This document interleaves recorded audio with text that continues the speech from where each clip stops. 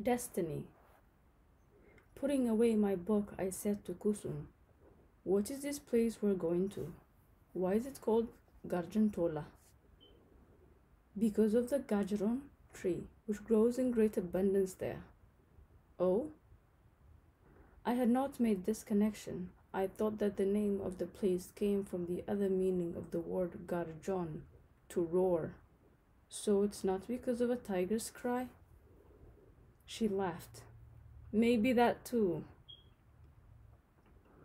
"So why is it Garjantola we're going to? Why there and nowhere else?"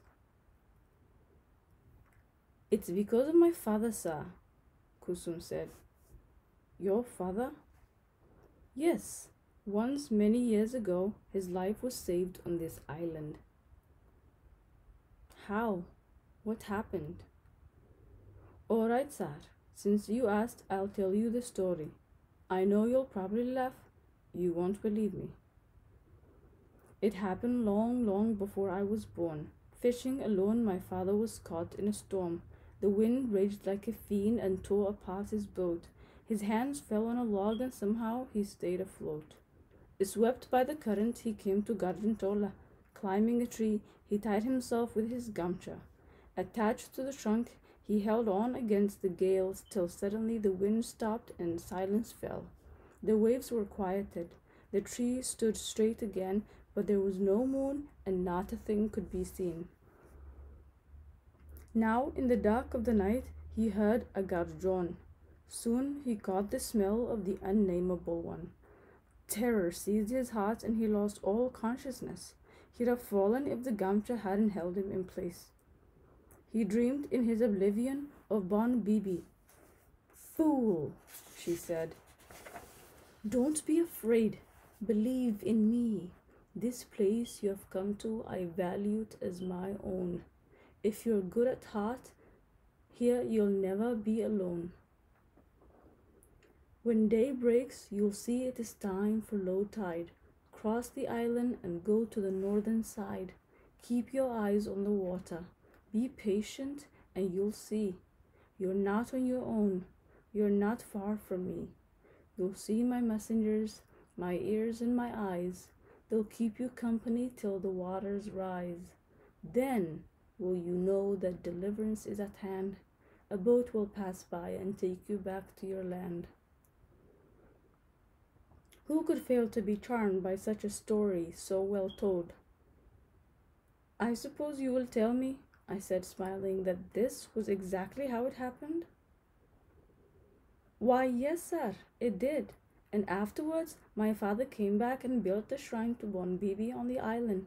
For the rest of his life, every year we came here on this day when it was time to do a puja for Bon Bibi."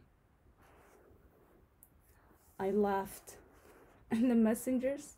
I suppose you will say they were real too?" "Why, yes, sir," she said. "They were, and even you will see them soon." Even I laughed louder still. An unbelieving secularist? I too am to be granted this privilege? "Yes, sir," she persisted in the face of my skepticism. "Anyone can see Bon Bibi's messengers if they know where to look." I took a little nap in the shade of my umbrella and then woke to the sound of Kusum's voice telling me we had arrived. I'd been looking forward to the moment when I would be able to confound her credulousness. I sat quickly upright. It was low tide and we were becalmed in a stretch of still water. The shore was yet some distance away. There was nothing to be seen, no messengers, no any other divine manifestation. I could not help preening myself a little as I savored my triumph. "So where are they, Kusum?" I said. "These messengers of yours?" "Wait, sir. You'll see them." Suddenly there was a sound like that of a man blowing his nose. I turned around in astonishment just in time to see a patch of black skin disappearing into the water. "What was that?" I cried. "Where did it come from? Where did it go?" "Look," said little Fakir, pointing in the other direction. "Over there." I turned to see another of these creatures rolling through the water. This time I also caught a glimpse of a small triangular fin. Although I had never before seen this animal, I knew it had to be a dolphin. Yet it was clearly not the shusuk I was accustomed to seeing in our waters, for those had no fins on their backs. "What is it?" I said. "Is it some kind of shusuk?" It was Kusum's turn to smile. "I have my own name for them," she said. "I call them Bon Bibi's messengers." The triumph was hers now. I could not deny it to her. All the time our boat was at that spot, the creatures kept breaking the water around us. What held them there? What made them linger? I could not imagine. Then there came a moment when one of them broke the surface with its head and looked right at me. Now I saw why Kusum found it so easy to believe that these animals were something other than what they were. For where she had seen a sign of Bon Bibi, I saw instead the gaze of the poet. It was as if he were saying to me, some mute animal raising its calm eyes and seeing through us, and through us. This is destiny.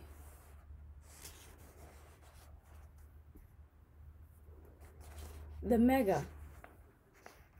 In the morning, Pia and Kanai hired a cycle van to take them across the island to look at the Botboti Fakir had arranged. On the way, as they rattled down the brick-paved path that led to the village, Pia said, "Tell me about the owner of this boat. Did you say you knew him?" "I met him when I came here as a boy," said Kanai. "His name is Horan Naskor. I can't really claim to know him, but he was close to my uncle." "And what's his relation to Fakir?" "Oh, he's like an adopted parent," said Kanai. "Fakir lived with him after his mother died." Horan was waiting at the foot of the embankment with Fakir at his side. Kanai recognized him at once. He was squat and wide-bodied, just as he remembered, but his chest seemed even broader now than before because of the substantial paunch that had burgeoned beneath it. With age, the folds of Horan's face had deepened so that his eyes seemed almost to have disappeared. Yet it was clear that the years had also added stature to his presence, for his demeanor was now that of a patriarch, a man who commanded the respect of all who knew him. His clothes, too, were those of a man of some means. His striped lungi was starched and carefully ironed, and his white shirt was spotlessly clean.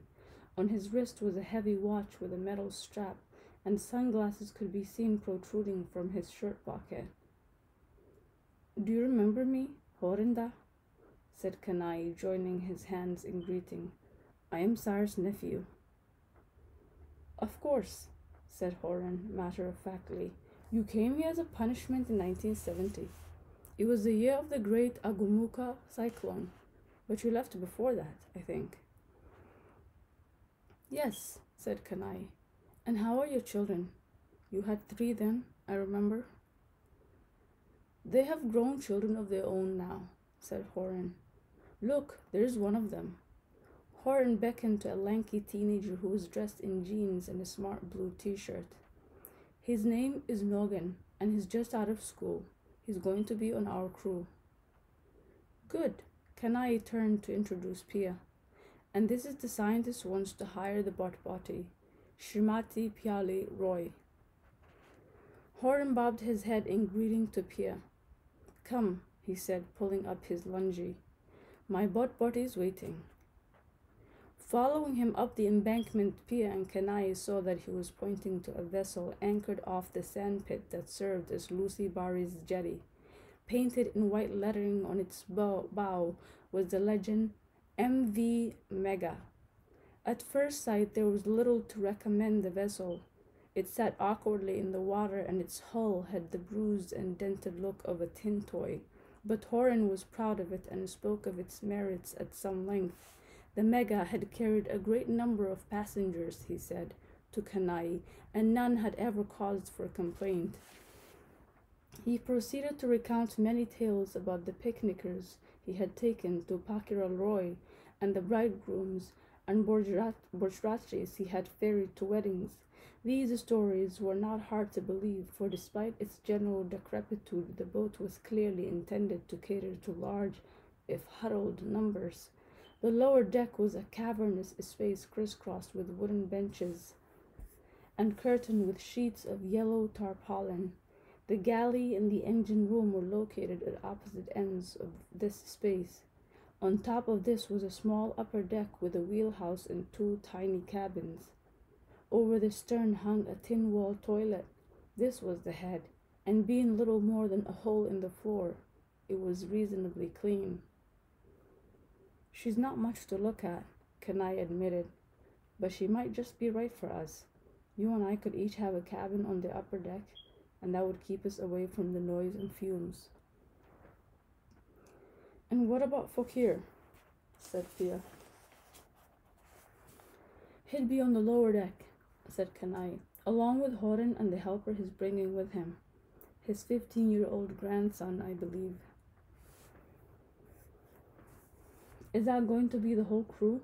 said Pia. "Just the two of them?" "Yes," said Kenai. "We're not going to be crowded for space."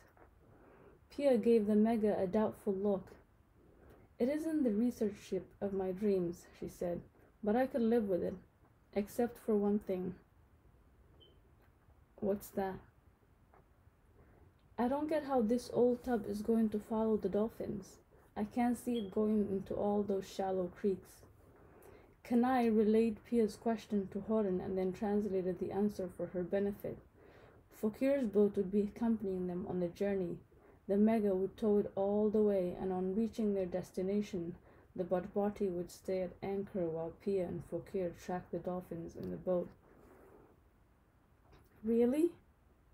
This was what Pia had been hoping to hear. I guess Fakir was ahead of me on this one. "What do you think?" said Kenai. "Will it work?"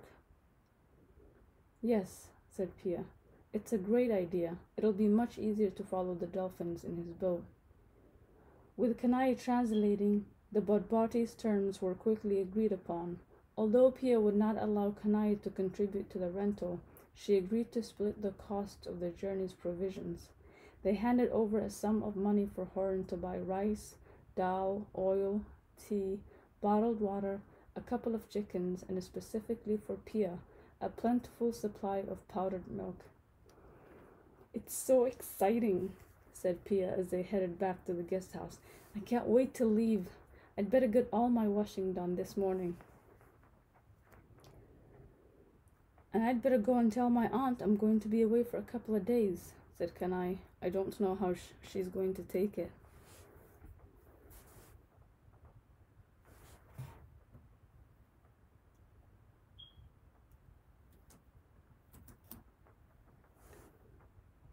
Nilima's door was open and Kenai entered to find her sitting at her desk sipping a cup of tea.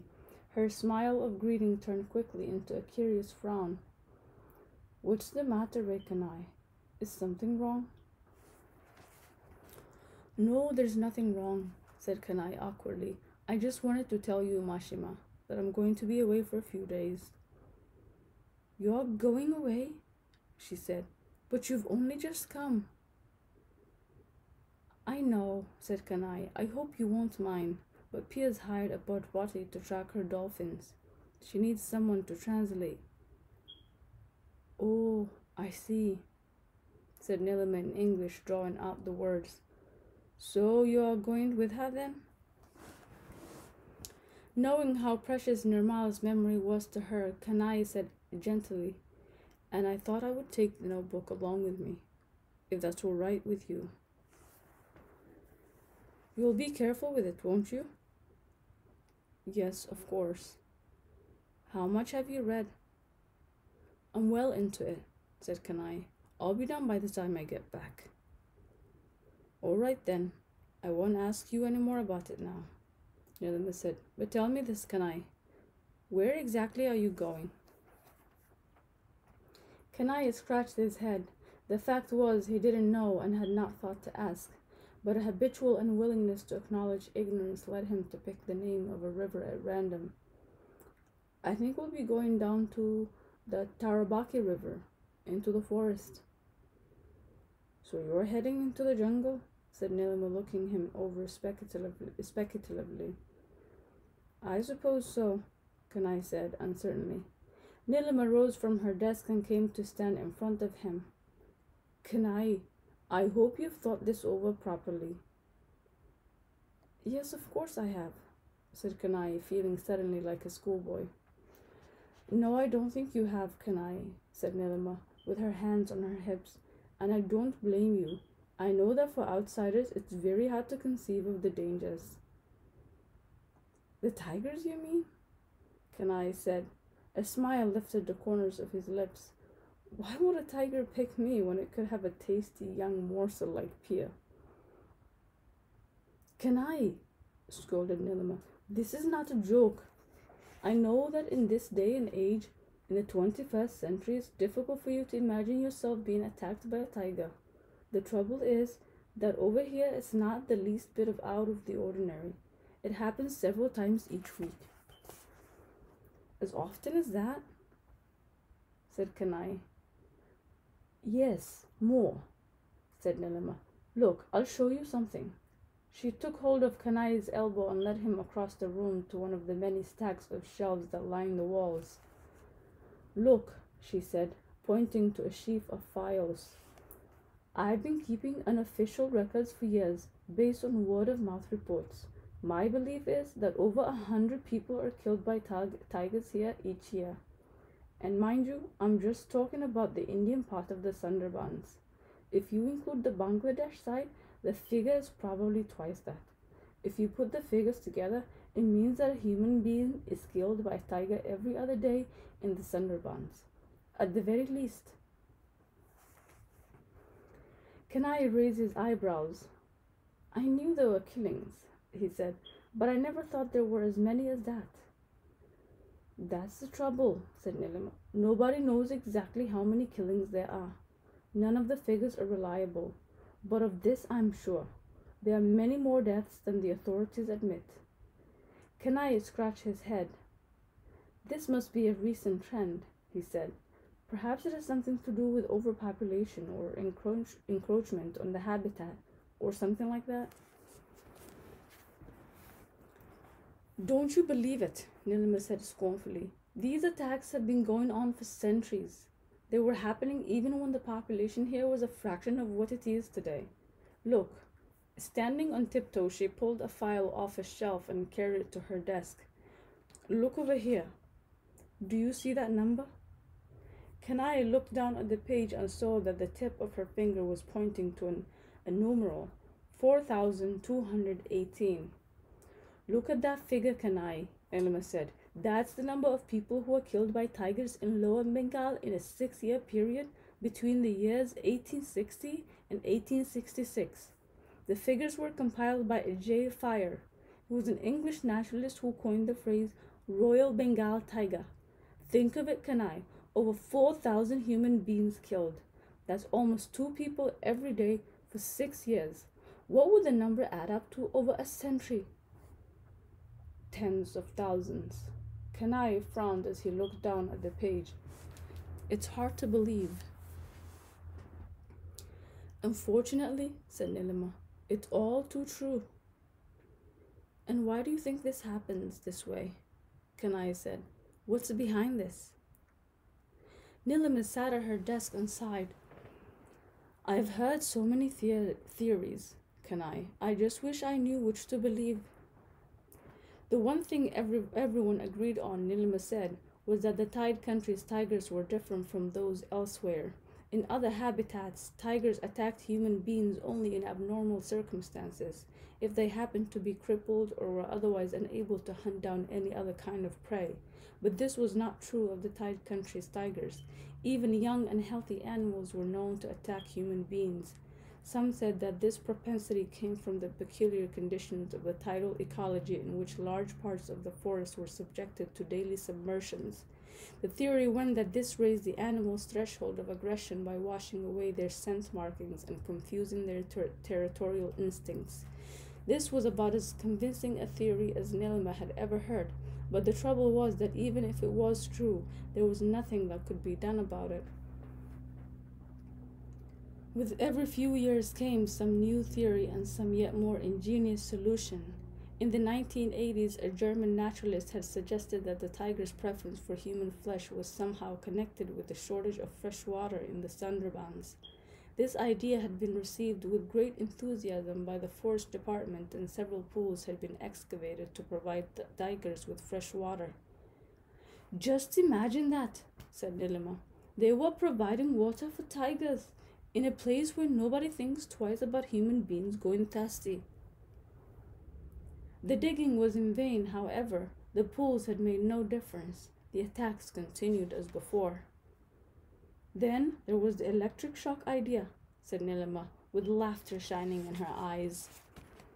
Someone had decided that the tigers could be conditioned with the methods Pavlov had used on his dogs. Clay models of human beings had been rigged up with wires and connected to car batteries. These contraptions were distributed all over the islands. For a while they seemed to be working, and there was much jubilation. But then the attacks started again. The tigers just ignored the clay models and carried on as before. Another time, a forester came up with another equally ingenious idea. What if people wore masks on the backs of their heads? Tigers always attacked humans from behind. The reasoning went, so they would shy away if they found themselves looking at a pair of painted eyes. This idea too was taken up with great enthusiasm. Many masks were made and distributed. Word was put out that a wonderful new experiment was being tried in the Sundarbans. There was something so picturesque about the idea that it caught the public imagination. Television cameras descended. Filmmakers made films. The tiger, alas, refused to cooperate. Evidently, they had no difficulty in discriminating between masks and faces. So, are you saying the tigers are actually able to think these things through? Said Kanai. I don't know, Kanai, Nilima said. I've lived here for over 50 years and I've never seen a tiger. Nor do I want to. I've come to believe what people say in these parts, that if you see a tiger, the chances are you won't live to tell the tale. That's why I'm telling you, Kanai, you can't go into the jungle on a whim. Before you go, you should ask yourself whether you really need to.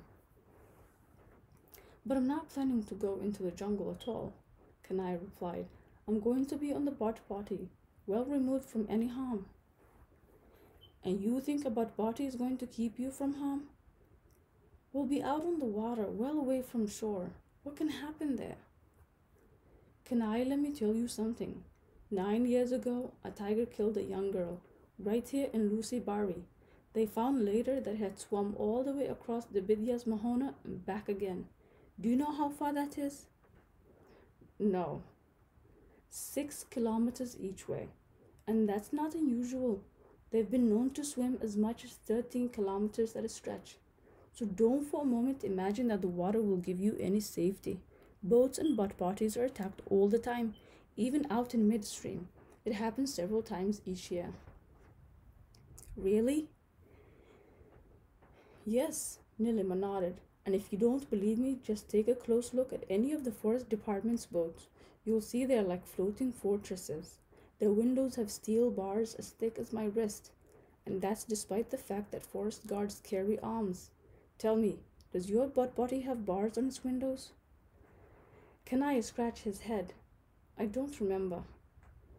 There you are, Nilima said. You didn't even notice. I don't think you understand what you're getting into. Leave aside the animals. Those boats and boat parties are more dangerous than anything in the jungle. Every month we hear of 1 or 2 going down. There's no reason for you to worry, said Kanai. I won't take any risks. But Kanai, don't you see? To our way of thinking, you are the risk. The others are going because they need to. But not you. You're going on a whim. A khayal. You don't have any pressing reason to go. That's not true. I do have a reason. Kanai had spoken without thinking and cut himself off in mid-sentence. Kanai? Said Nilima. Is there something you aren't telling me? Oh, it's just... He could not think of what to say next and hung his head. She looked at him shrewdly. It's that girl, isn't it? Pia? Kanai looked away in silence, and she said with a bitterness he had never heard in her voice, "You are all the same, you men. Who can blame the tigers when predators like you pass for human beings?" She took hold of Kanai's elbow and led him to the door. "Be careful, Kanai. Just be careful.